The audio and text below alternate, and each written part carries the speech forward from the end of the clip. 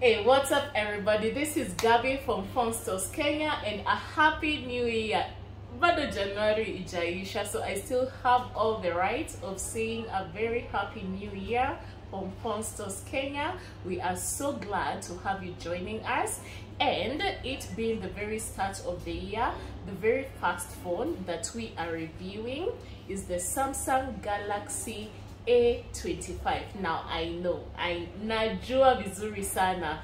This last week the internet has been flooded with news about the Samsung Galaxy S24 AI series, and I attended that particular launch. Nimewapostia TikTok of how that night went down, and the S24 series, it's quite an impeccable phone, to be honest. But today we are going to review the Samsung Galaxy A25 because this is the phone that we have on our hands, or at least the model of it.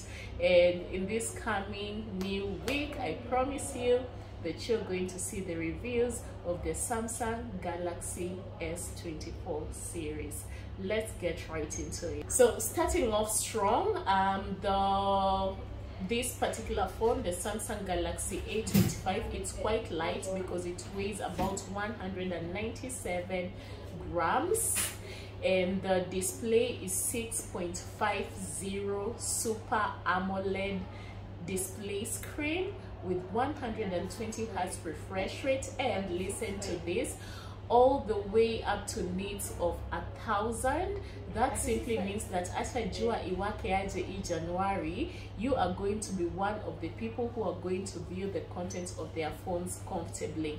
Now underneath this phone we get Samsung operating system, the Exynos 1280 in 5 nanometers of thickness, and that particular chipset is sufficient enough if you're looking for a mid-ranger phone that can handle multitasking efficiently and heavy tasks such as gaming.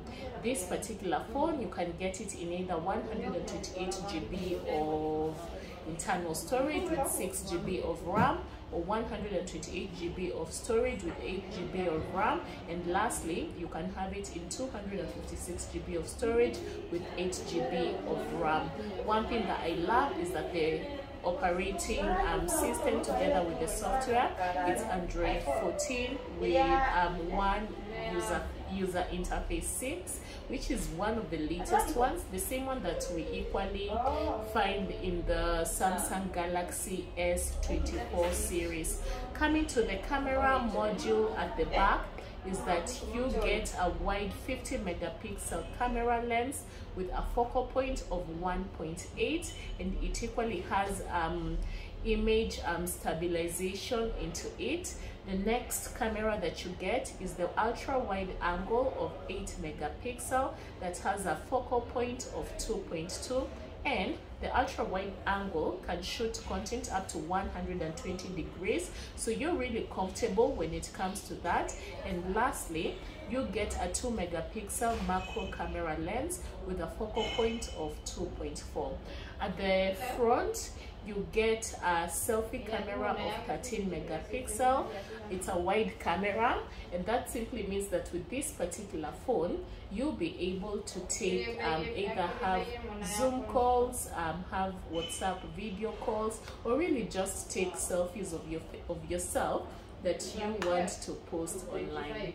Of course, we are living in the age and in the realm where everybody is taking content, video content, and with this particular phone at the back you're able to shoot up to 4K at 30 frames per second resolution. You can turn it down to 1080p at 30 frames per second, and the front camera you can shoot video of 1080p at 30 frames per second.